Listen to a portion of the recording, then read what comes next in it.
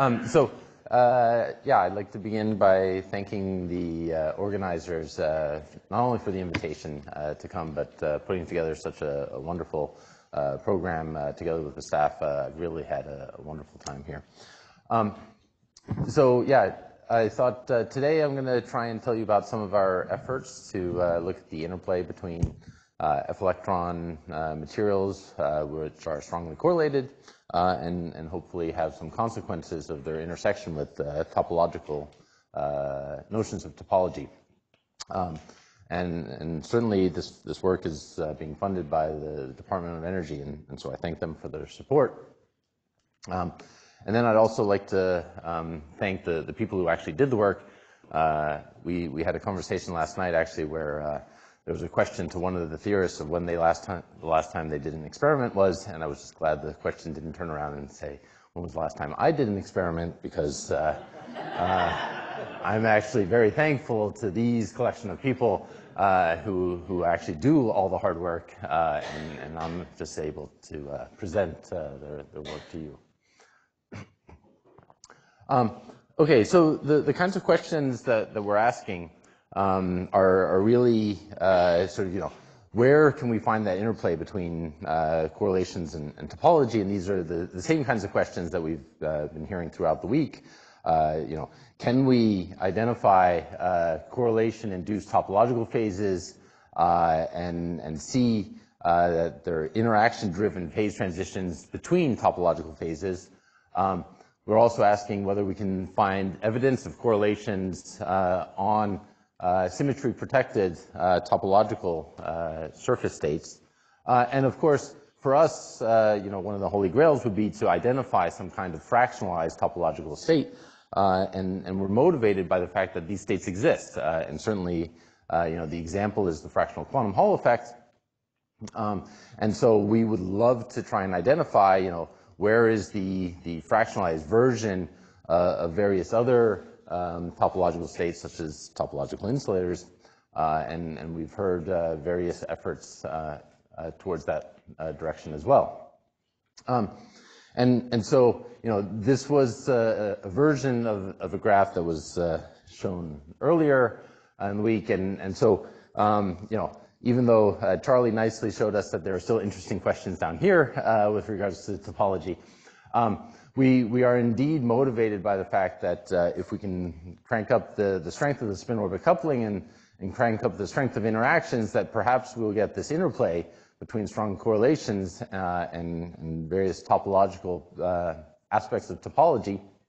And in this area called the wild frontier, in this Slack document, we would argue that 4F and 5F materials are very natural places to look for these kinds of things, precisely because you're sitting at the bottom of the periodic table, and so you have strong spin-orbit coupling, and because the F orbitals are very, very constrained in real space, they have strong Coulomb interactions. So I was going to present today kind of 4 different things, and sort of the first 2 I will present are basically examples that I think we are sort of exploring in the right sort of areas of phase space.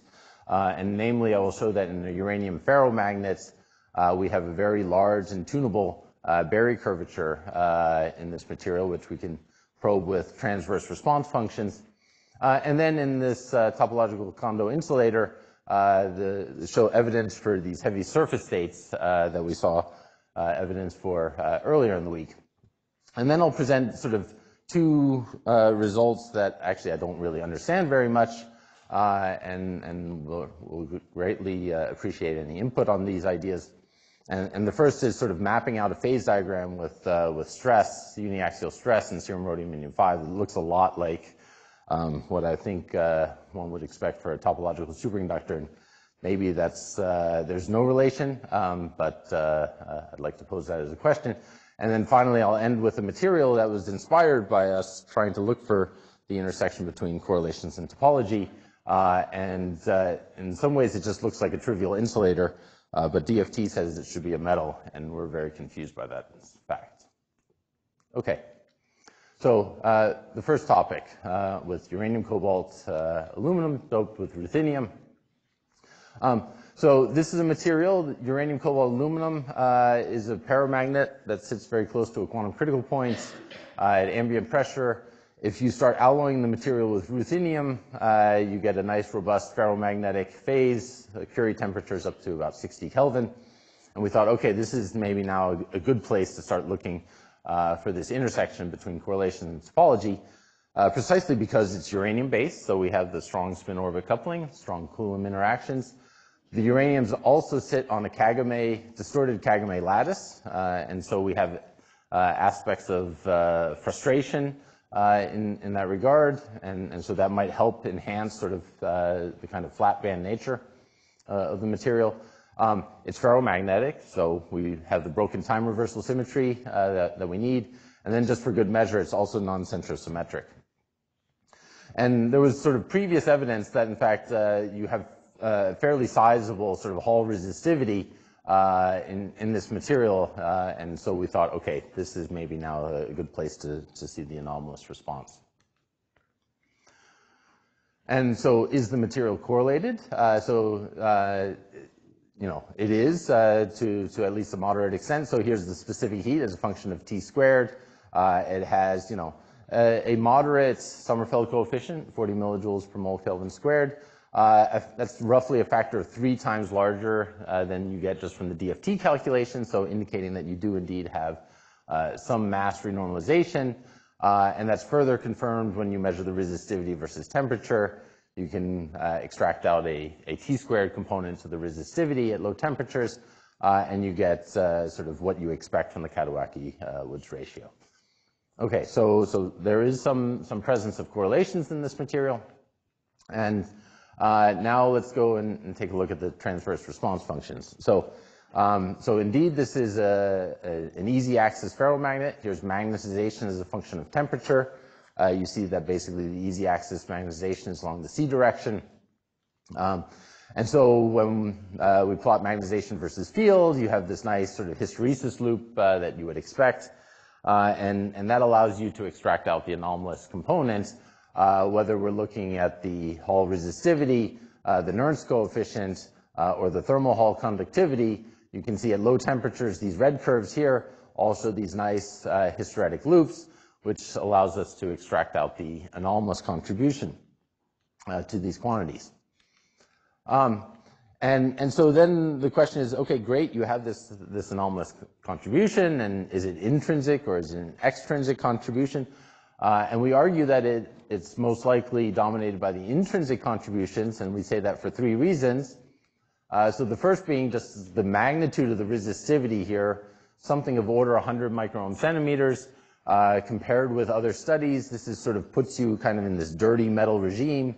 And it's always a little bit counterintuitive to me that sort of the dirtier material actually allows you to see the intrinsic component more easily.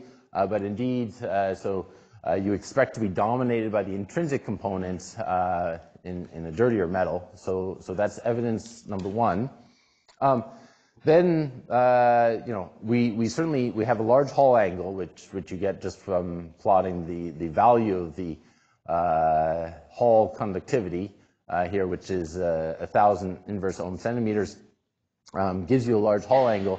And then if you take that Hall conductivity and plot it versus the longitudinal conductivity squared in this case, giving you sort of a comparison with a scattering rate, then you would sort of argue that basically sort of in the limit where there's no scattering and you're just measuring the intrinsic contribution, in fact, this curve is relatively flat, and so we're hopefully dominated by the intrinsic piece in that regard. Admittedly, this is a very small dynamic range, so this is kind of well, in support of, but not maybe the most compelling evidence. But the piece of information that really convinced us was the Hall conductivity, the thermal Hall conductivity, here plotted as a function of temperature in purple, has excellent agreement with that of the electrical conductivity converted into the thermal units just using the Wiedemann-Franz law.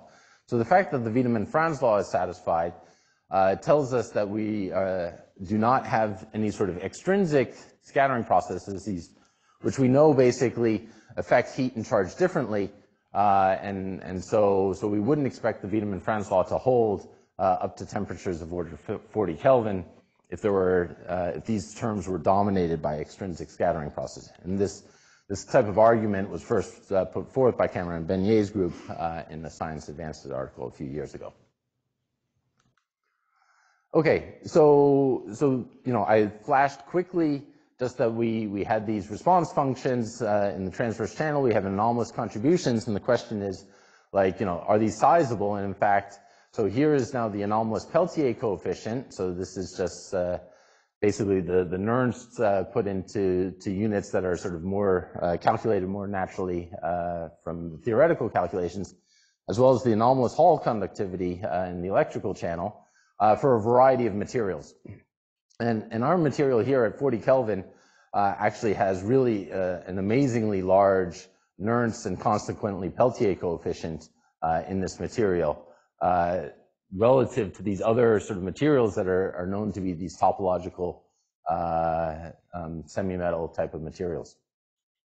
And in fact, this sort of red dashed line here is a line that basically you would expect to somewhat be a limit, in fact, if this is now comparing a thermal transport with a charge transport quantity. If you expected your carriers basically just to carry sort of 1 unit of entropy per charge, that might be limited here at this line. And in fact, so we're extending sort of above this. We actually have sort of almost 2 units of heat transport per charge. And so that's kind of, well, it's certainly peculiar. And in contrast to these other materials that are shown here as a function of temperature.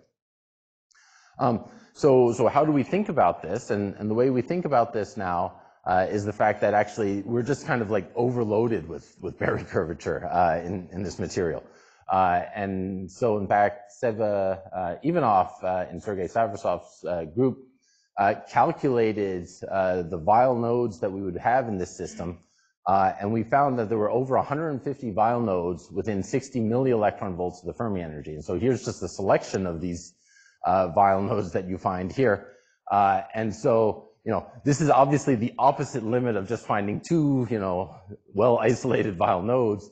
But it shows that we actually just have so much of these topological features to work with, in part because the uranium bands, even in the DFT level, are somewhat narrow, and we expect correlations to renormalize this even further. And so, just a naive plot of what the Hall conductivity would do here is a function of shifting the chemical potential. You can see that it will change dramatically, and if your Hall conductivity is changing quickly as a function of energy, just by the Mott relation, you expect a large response in the thermal power in the Nernst. And so, even if the details here are wrong, I think we're in a good phase space for finding these things. So then the other aspect is that because this varies quickly with the chemical potential, we might expect this to be a rather tunable property of the material. And indeed, you can see now here is the Peltier coefficient versus temperature as a function of doping. And basically, you can now see why I was showing data for the 20% doping. That's obviously where we had the biggest effect. But you can tune this with doping fairly substantially. And we have reasonable agreement with the Mott relation if you just assume that doping is actually changing the chemical potential. Perhaps another sort of even slightly more dramatic example of the tunability of these uranium-based materials. Here is uranium-3, ruthenium-4, aluminum-12. The uranium atoms again sit on a Kagame lattice in this material. And now with a magnetic field of 5 Tesla, we just rotated the magnetic field in the plane here and found huge oscillations. I'm sorry. Hopefully that won't happen again.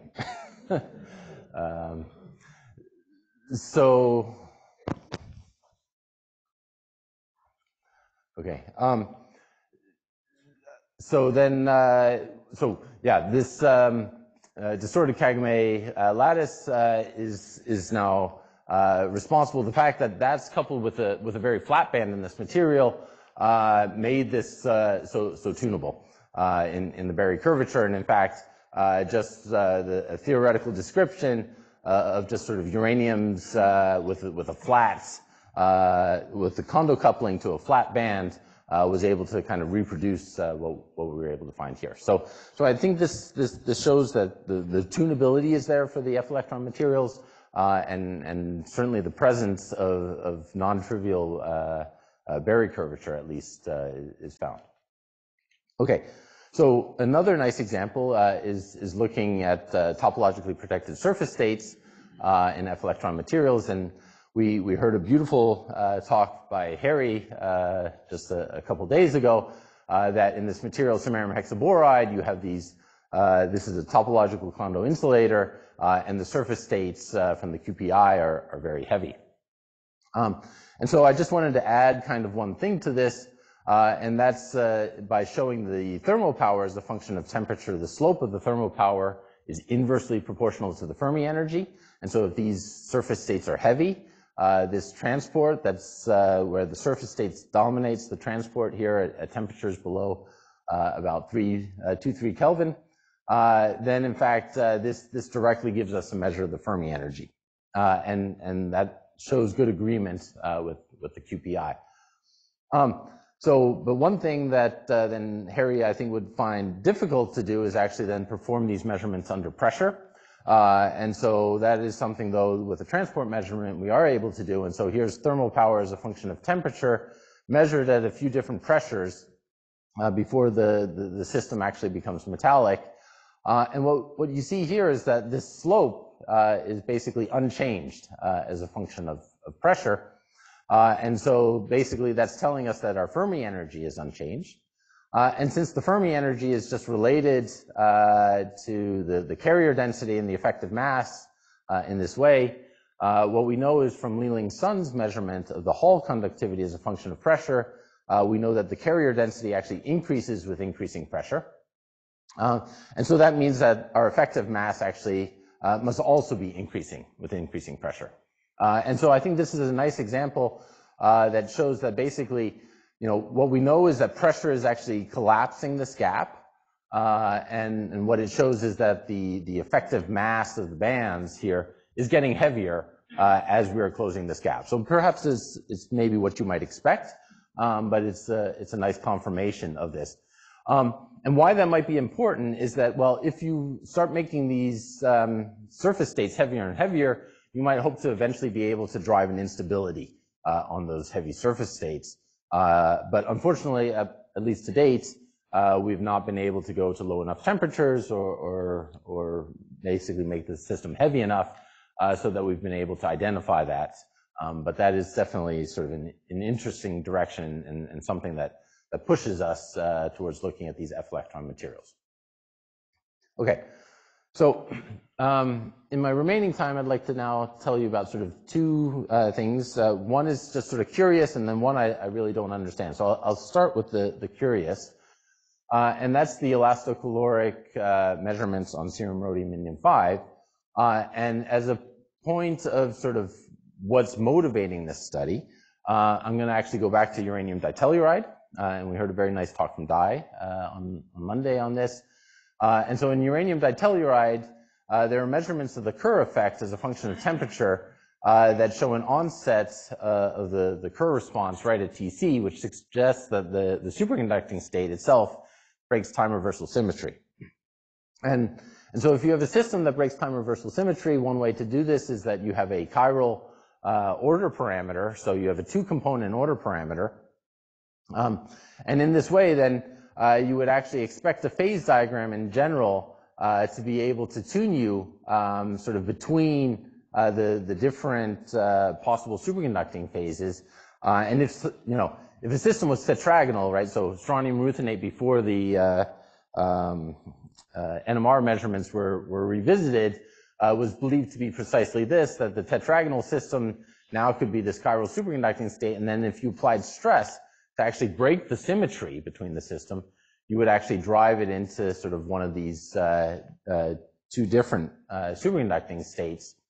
Now, UTE2 is orthorhombic, and so it doesn't have this symmetry. And so, in fact, just generically, you would kind of expect that you would be sitting here and expect to see two transitions. And this is the story of why two transitions is actually a very important point in the system of uranium ditelluride.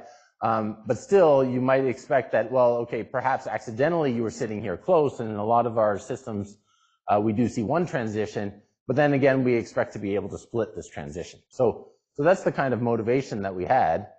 And so we did uniaxial stress on UTE2, and there's a lot of data here, but basically, the point was that as we stressed the material, basically we didn't see the transition split. And so you could see that either in the raw heat capacity data versus temperature here for different stress values, or our phase diagram temperature as a function of stress here. And so this was sort of like, well, this is another sort of example of, where is this time reversal symmetry breaking coming from? If indeed, actually, what this looks like is actually more like a single component order parameter. So then, we thought elastocaloric, which is a nice technique that's been sort of further emphasized by Ian Fisher and his group, as well as Andy McKenzie's group, to basically be able to probe phase transitions when they're strain sensitive. So elastocaloric, so the idea here is that actually you basically put an AC strain on the sample, and then you look at the temperature oscillations that's caused by this, right? So this is, in some ways you can think about, magnetocaloric effect. If you change magnetic field, you get a change in temperature because the entropy changes. If you do that in an AC way, then you see an AC temperature oscillation. So instead of magnetic field here, we're using strain, okay? And so basically we oscillate the strain and look for temperature oscillations, and the magnitude of those temperature oscillations actually tells us, as we go through a phase transition, about the strain tunability of that phase transition. And so in fact here in serum rhodium 5, this is our favorite heavy fermion antiferromagnet, you see actually two transitions, first the jump up and then the jump down with applied stress. Actually, what you see before you apply stress is basically you almost see essentially nothing. So the two jumps from our elastocaloric response either cancel or have vanishing amplitude as they cancel. And in fact, we track these two phase transitions and they cross. In fact, this is exactly kind of the phase diagram that we were expecting for something like UTE2. So in some ways, it's nice to know that we have a probe that can look at this. But in this case now, this is a magnetic system, right? There's no broken gauge symmetry. We know that the magnetic structure is an antiferromagnetic helix. And so this is a system where the spins lie in the plane. They rotate in a spiral fashion along the z-axis with some incommensurate wave vector. And we have neutron scattering that says when we see these two transitions with a magnetic field, in fact, this wave vector modulates in this way. So in some ways, it bears some resemblance, and I'd be interested to hear, why basically there is no relation to the superconducting state or superconducting analogy that I'm trying to present, or perhaps why there is one. So anyway, so that's an interesting coincidence that I find. Okay, so with my last 5 minutes or so here, I wanted to present some work on this basically lanthanum or rare earth 3 cadmium 2 arsenic 6 material, and this material is a real mystery to me right now. So why are we looking at this material? There are certainly rare earth based materials that show complex magnetic orderings, and gadolinium. This gadolinium compound here is a compound measured by Takura's group, where the resistivity basically is not proportional to the magnetization in a certain regime of the phase diagram. And that's believed because this actually generates sort of a long wavelength magnetic texture that has sort of a skyrmion-like structure. And so that magnetic texture provides a barrier curvature then to the electrons that they feel, and then generates a large Hall response. So when we looked at the cerium compound here, this is a tetragonal compound, cerium, silver, bismuth 2.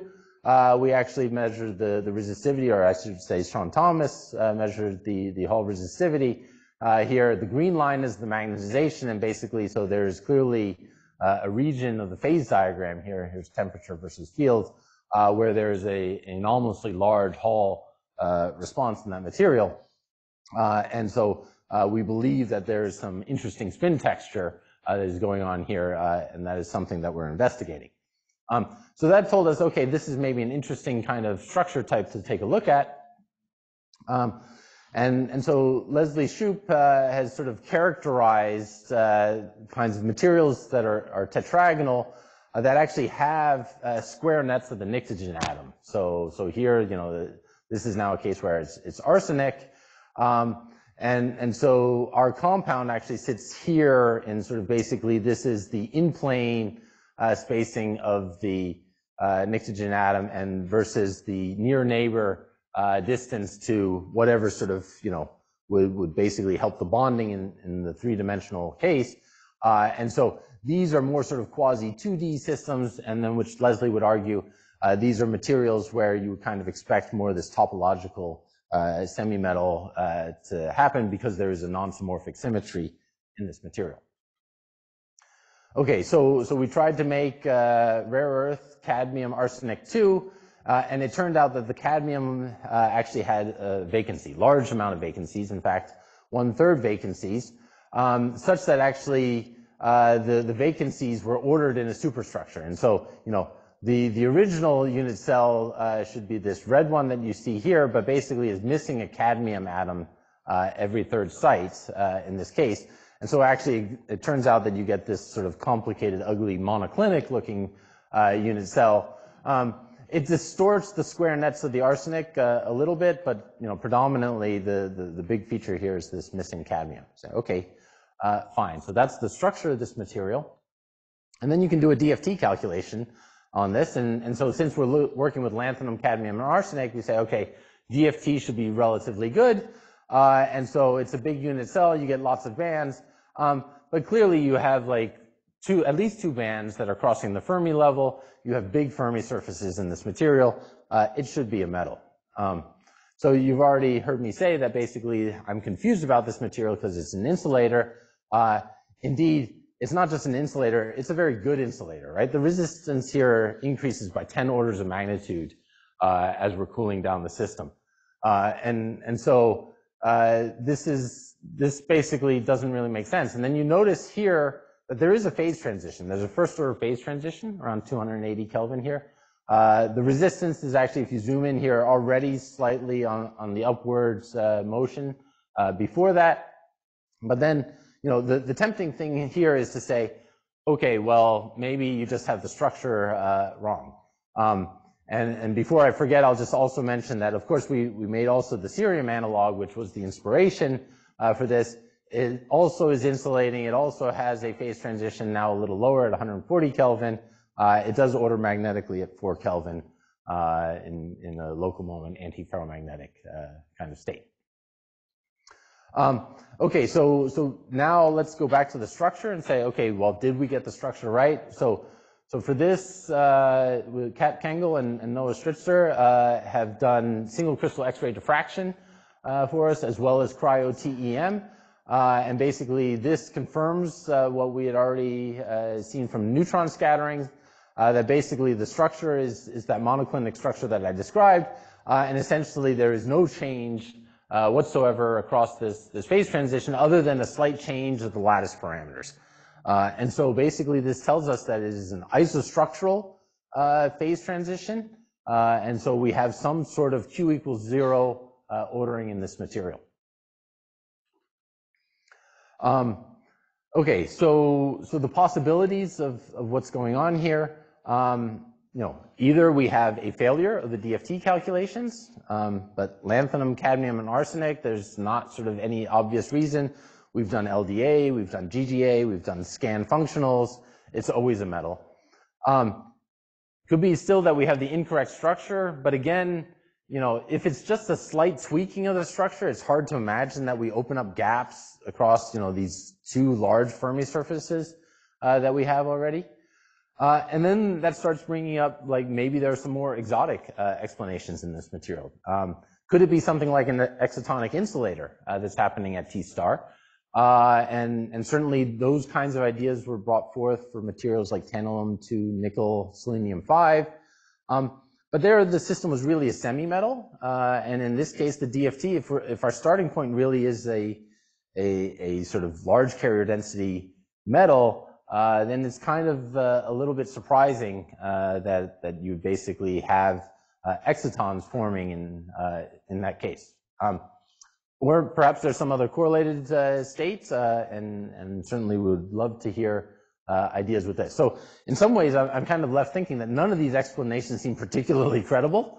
So that's the mystery here. And so I look forward to hearing perhaps your thoughts. So with that, I think I'm out of time. Hopefully, I've presented an argument that generally says we're looking in the right places for the intersection between correlations and topology. We have strong spin-orbit coupling, competing energy scales, large Coulomb interactions. I think that creates the right environment to look at the intersection between topology and correlations. And then I showed you a variety of things. So, you know, examples that we do get large Berry curvature effects in a uranium ferromagnet. The samarium hexaboride has a heavy surface state that gets heavier with increasing pressure. A cerium rhodium indium 5 magnetic phase diagram that kind of mimics that expected for a chiral superconductor. And then this mysterious lanthanum cadmium arsenic compound that is an insulator, although it should have been a metal. So with that, thank you very much.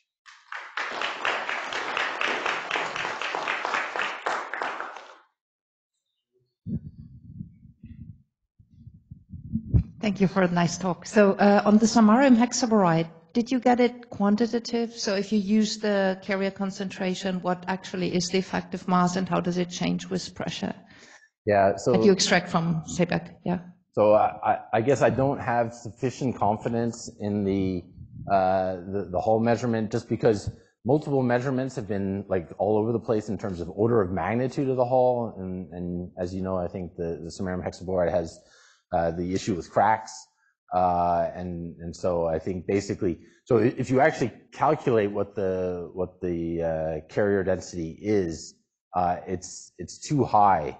You have like more than 1 electron per unit cell in the surface state of samarium hexaboride. So at that level, I'm uncomfortable saying quantitative statements about what the effective mass is.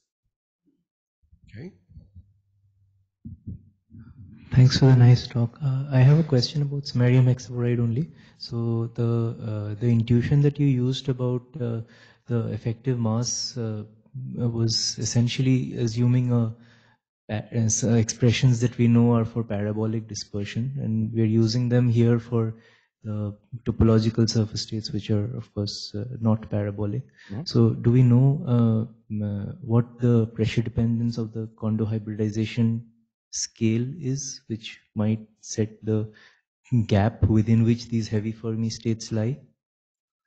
Right, so I think you get a measure of that from the higher temperature resistance, from which you can sort of get a measure of the activation gap. So that's the basis that I'm saying that the gap is decreasing as a function of temperature. If you're asking me if there's a spectroscopic measurement under pressure, I can't think of it right now. If there's. Thanks.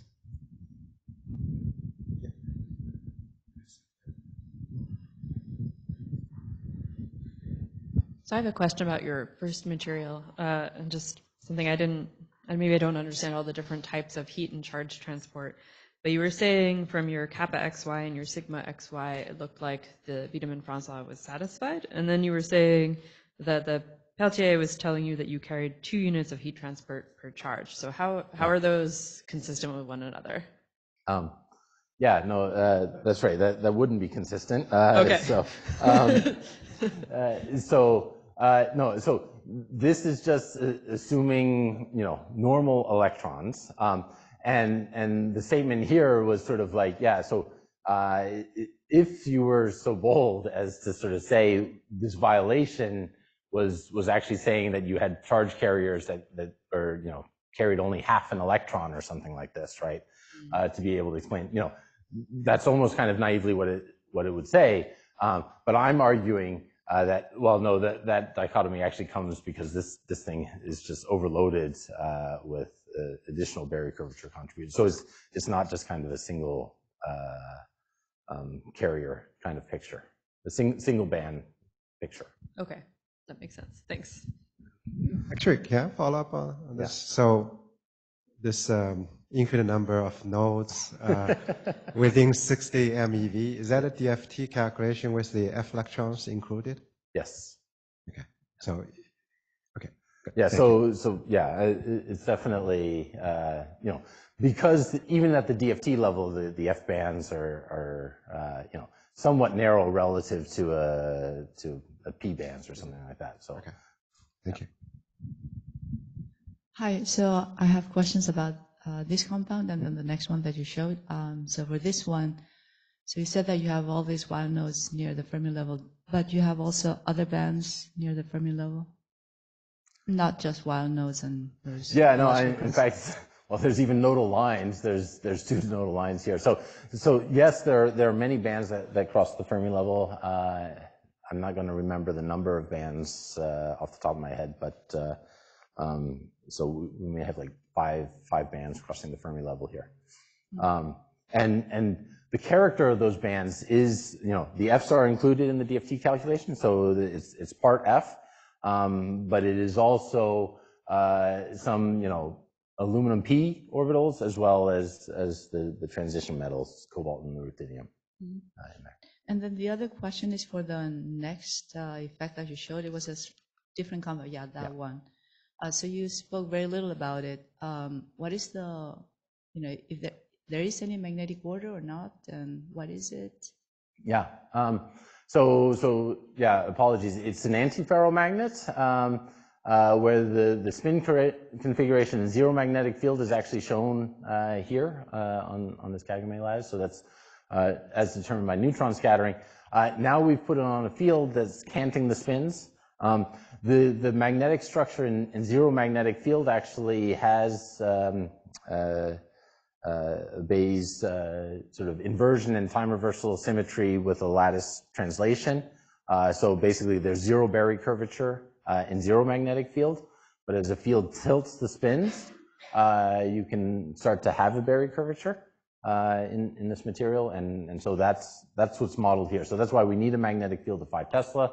Once we have that, then it turns out that it becomes very responsive to the direction of the magnetic field in this case. It's also a system where the gamma coefficient is larger, and so there is some evidence for correlations in flat bands.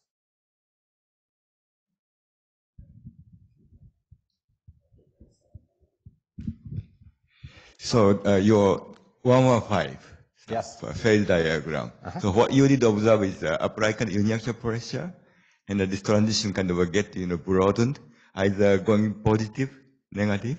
Is that what you observed? No, it's splitting. So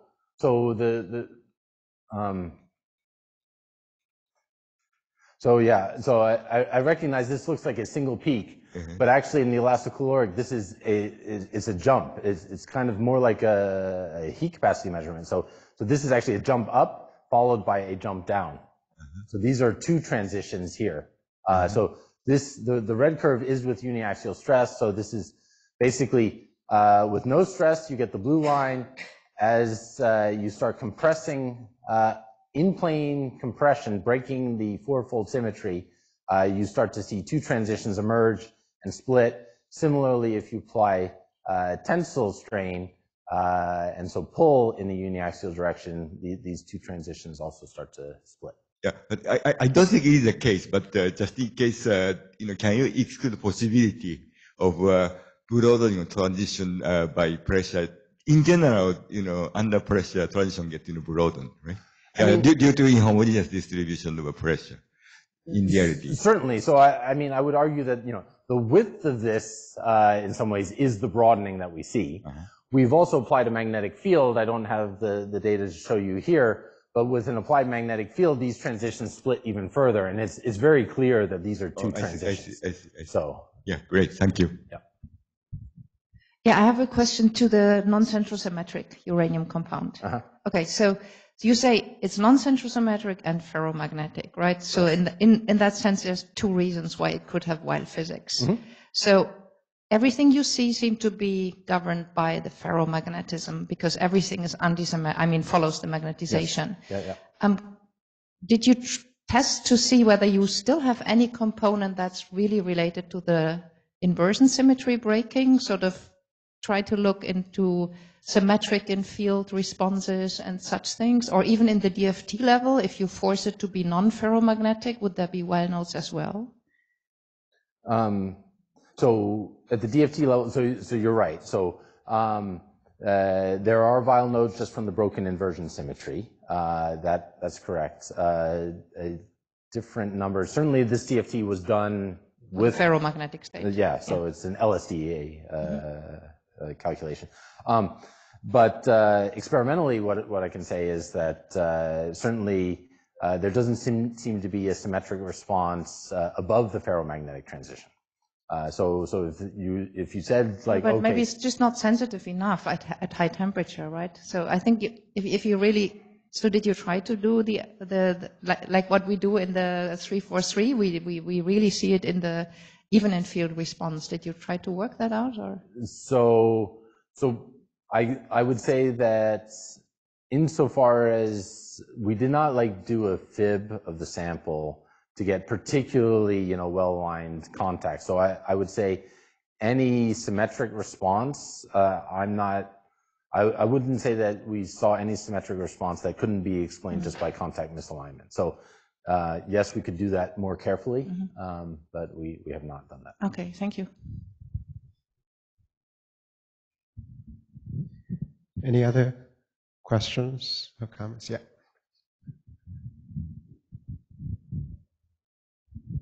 I have a question about your last series of compounds. Have you looked at the magnetic rare earth versions of those? Yeah. So we've looked at the cerium one, and the cerium one is a 4 Kelvin magnet. We've also actually applied pressure to the cerium one because, in fact, this T star is lower. So the cerium has a compressed volume. T star happens at around 140 Kelvin in that compound. And we could actually drive the system to sort of a more metallic looking state, or at least basically we drove T star to 0. The magnetic transition, though, it's still in the local moment regime, so it actually increases with pressure from like 4 Kelvin to about 5 Kelvin. The resistive response there looks a little bit different, so we think that the magnetic structure changes once this T star changes, but like no superconductivity, which is one thing we were looking for. Sounds really interesting. Yeah. Okay, I think we still have a minute or two. Any other questions? Maybe I can ask a question about the last part of your talk. So you listed all the possible reasons for being insulating for this system. Why is mod insulating not a possibility? I mean, yeah, I guess I would consider that as a correlated possibility, but I mean, I guess I just struggle with lanthanum, cadmium, and arsenic to see where the U is coming from in that case. So, but there's nothing. Yeah, I mean, should be. Yeah, exactly. Okay, but if I guess the question of it's a square net, is that? So the arsenic sit on a square net. So there's nothing like a flat band or anything. So no, I mean, at least this DFT doesn't really look like I mean, I don't know, maybe there's some flatness here, but overall these seem pretty dispersive bands.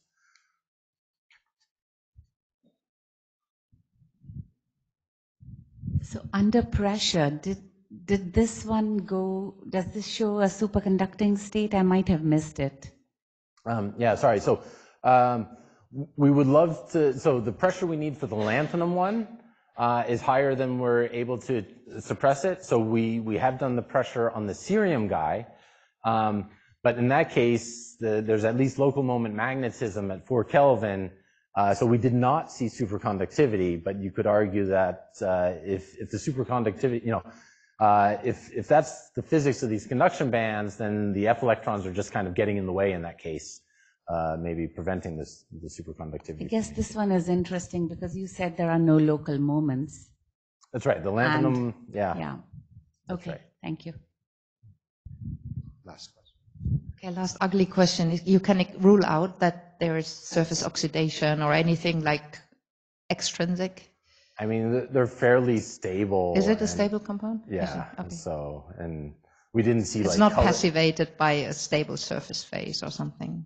So you have high resolution TEM? I mean, we do have that, yes, and so we haven't Doesn't seen look like some anything. big Okay. oxide layer that, yeah. Okay, on that note, let's thank Filip one more time.